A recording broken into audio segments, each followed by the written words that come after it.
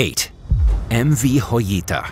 Built in 1931 as a wooden luxury yacht for American film director Roland West, the 69-foot-long, 21 meters MV Hoyita, or Little Jewel, was named after its owner's wife. It was called to duty in World War II and served as a Naval Yard patrol vessel. After the war ended, the Hoyita fell back into private ownership as a fishing and trading boat.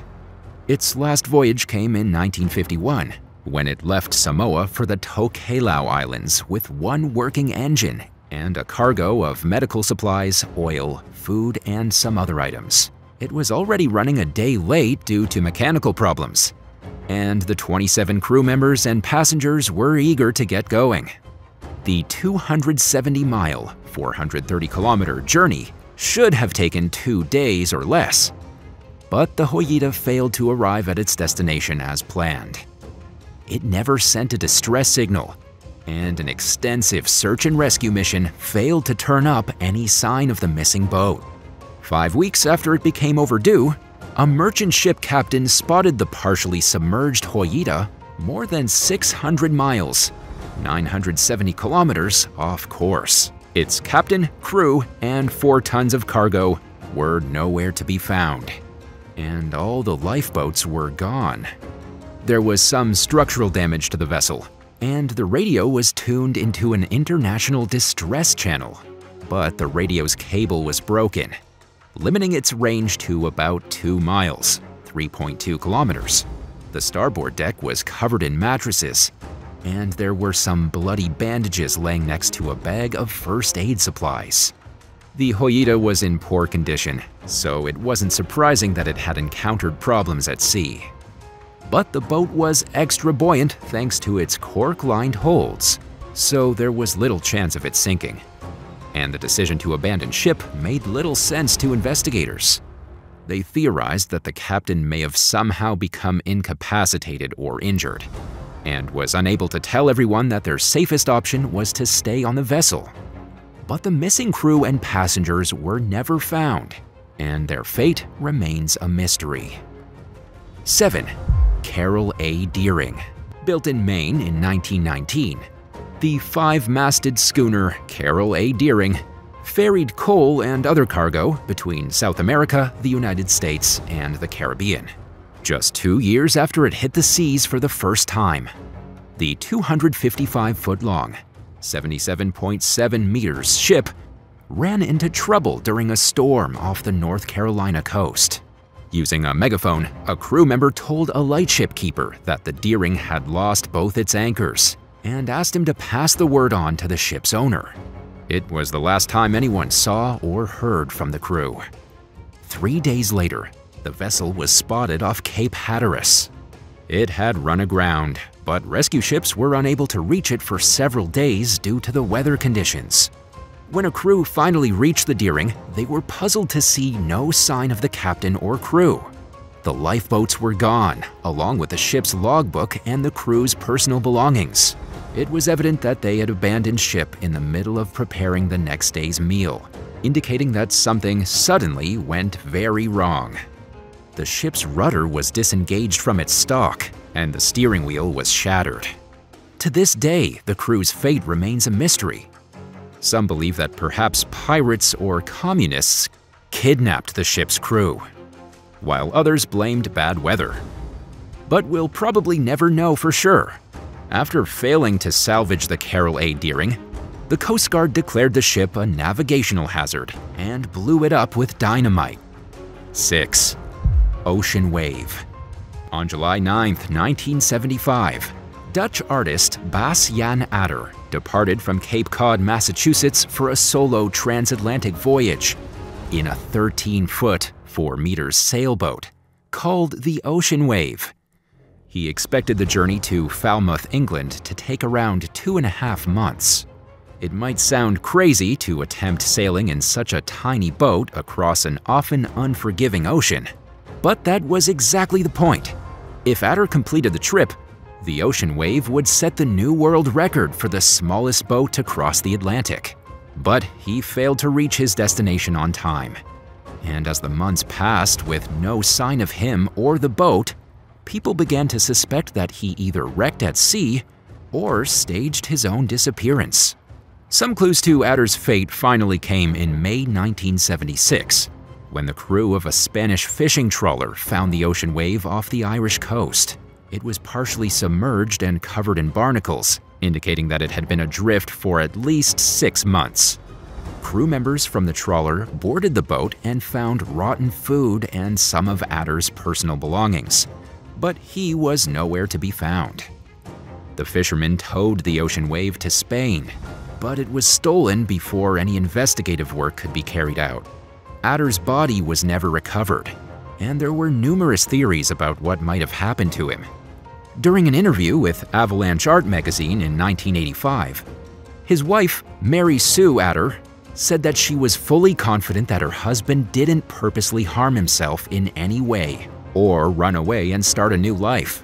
Considering the size of his boat and the conditions of the Atlantic, all signs point toward him dying in an unfortunate accident at sea. Some people are terrified by the idea of sailing across an ocean alone. To others, it sounds freeing and enjoyable. How do you feel? Let us know in the comments below. But first, be sure to subscribe. 5. MV High Aim 6. In January 2003, members of the Australian Navy spotted an 80-foot, 24.4 meters fishing vessel called the High Aim 6, drifting aimlessly in the Indian Ocean. A team of sailors went on board to investigate and found that nothing seemed out of place. There were no signs of foul play, and the ship's valuable tuna cargo was left untouched. But things didn't exactly add up either. The ship was at full throttle. Its main gas tank was empty, and its auxiliary tanks had not been activated. The entire crew was missing, and their mysterious absence led to speculation that they had fallen victim to a mutiny. Personal belongings left behind at the scene suggested that nobody had planned to leave the ship for any reason, suggesting that someone caught the crew off guard and forced them off of it. A few months earlier, the High Aim 6 had sailed out of Taiwan for Indonesia, where it picked up 8 crew members. From there, the vessel departed for the Marshall Islands. The last contact with the ship happened about 3 weeks before it was found adrift off northwestern Australia, far from its last known location. Craig Kennedy, who lives along the coast, told the New York Times that mutinies weren't unheard of when it came to Indonesian boat crews operating under Chinese captains. He said that one of the only things missing from the High Aim 6 was a high-frequency radio, which would normally suggest that the crew may have fallen victim to pirates. But nothing valuable was taken, and there were no signs of a struggle. Investigators discovered that a cell phone belonging to the ship's engineer had recently made calls from Indonesia. Further evidence indicated that as many as 10 men had been recruited to carry out a mutiny on the ship. Detectives were only able to track down one of the recruits, who claimed that the mutineers had killed the captain and the engineer. He provided few other details and offered no motive for the crime. 4. SV Seabird. One of the earliest known sightings of a ghost ship along what would eventually become the east coast of the United States came in 1750, when a vessel called the SV Seabird ran aground at full sail on a Rhode Island beach during its return voyage from Honduras. According to some of the most popular versions of the story that's been handed down over the centuries, the ship was found near the shore with minimal damage and coffee brewing in the galley. There was no evidence of foul play or a life-or-death emergency. Yet, the entire 8-member crew had vanished completely. They left behind a dog and a cat, who were found alive and unharmed.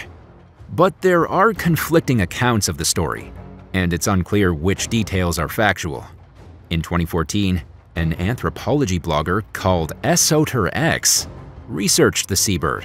The findings revealed at least 3 reported years for when the ship ran aground: 1750, 1760, and 1860. One version of the story claims that there was a parakeet aboard the ship, in addition to the dog and cat. The name of the vessel's captain has been listed as John Huxham, John Husham, and John Durham. There are also varying claims about what happened to the seabird after it was discovered. In some narratives, it sailed or drifted off into the ocean on its own and was never seen again. According to other accounts, the ship was salvaged and used as a commercial vessel for many years. One version holds that the seabird was captured by the British, renamed, and converted into an armed military ship. Researchers have managed to identify details that are more likely than others to be true. For example, the ship's owner is often identified in stories as a privateer or merchant named Isaac Steele. Historical records show that a man by that name was in Rhode Island in 1747, which fits the general timeline for the seabird's mysterious appearance on the beach. And while various other pieces of information point toward the legend of the ship being rooted in a true event, experts will probably never be able to fully pick apart fact from fiction. 3. Belle Amica. In 2006, the Italian Coast Guard discovered what appeared to be an antique sailing vessel called the Belle Amica drifting off the Sardinian coast. A boarding crew found piles of clothing, a half-eaten meal, French maps of North African bodies of water, and the flag of Luxembourg, a tiny landlocked European country situated between Belgium and Germany. An investigation revealed that the vessel was owned by a man from Luxembourg named Franck Royeroux, but it had never been registered in any country. Detectives also realized that the Belle Amica wasn't an antique ship after all, but a modern boat worth around $600,000. It was in perfect condition, begging the obvious question of why it was found drifting in the Mediterranean with nobody aboard. The Belle Amica didn't match the description of any vessels that had recently been reported stolen or missing, leading authorities to suspect that Royeroux had abandoned it on purpose to avoid paying taxes on it. He denied the allegation, claiming that he anchored it in deep water and returned to Luxembourg to deal with a family emergency. Royeroux said that he planned to return to the yacht as soon as he had taken care of things back home. Authorities didn't seem to buy his story, but it's unclear whether they ever got to the bottom of the situation. 2. MT Jiang Seng. In early 2006, an Australian Coast Watch aircraft spotted a drifting ship southwest of Queensland in the Gulf of Carpentaria. Customs officials boarded the derelict 262-foot, 80 meters vessel and found no crew members aboard. There were no signs of illegal activity, violence, or distress, and there was no evidence to suggest that anyone had been on the ship any time recently. The boarding party identified it as the MT Jiang Seng, but they were unable to determine the ship's nationality or port of registry. It was inoperable and had a broken tow rope hanging from its bow, indicating that it was being towed when the rope severed. The ship was most likely abandoned at sea. A large supply of rice on board suggested that the vessel may have been used to resupply fishing boats. With no owners coming forward to claim the Jiang Seng in the weeks following its discovery, Australian authorities towed it to deep waters and scuttled it. 1. SV Cause 2. In April 2007, Captain Des Batten and his brothers Peter and John Tunstead set sail in a 39-foot-long, 12 meters, catamaran called the Caz 2, with plans to spend the next 2 months sailing around Australia. They began the voyage from the Whitsunday Islands off the Queensland coast and headed toward Western Australia, where they all lived. But the trio didn't get very far. Just 3 days later, the Caz 2 was found idling roughly 100 miles, 161 kilometers off the country's eastern coast, near the Great Barrier Reef. The vessel appeared to be in good condition, other than a ripped sail. But Batten and his sailing partners had vanished, leaving behind scattered newspapers, a laptop, clothing, and other personal belongings. There were also no signs of foul play, but there was a half-empty cup of coffee on the boat, indicating that something unexpectedly interrupted an otherwise normal day. Some people speculated that the brothers had encountered pirates or drug smugglers, Others theorize that they staged their disappearance as part of a scam to collect insurance money. The missing men were never found. An inquest concluded that Peter and John Tunstead most likely fell overboard while trying to untangle a fishing lure from the boat's propeller, and that Batten probably fell overboard trying to rescue his brothers. A coroner determined that the 3 missing sailors died in a freak accident. But in the absence of their bodies, and because the ruling was made based on circumstantial evidence, some people continue to suspect that something more deliberate or sinister occurred. To Des, Peter, and John, sailing around Australia sounded like the trip of a lifetime. Thanks for watching. What did you think of these ships that disappeared without a trace? Let us know in the comments below, and don't forget to subscribe. See you next time. Bye.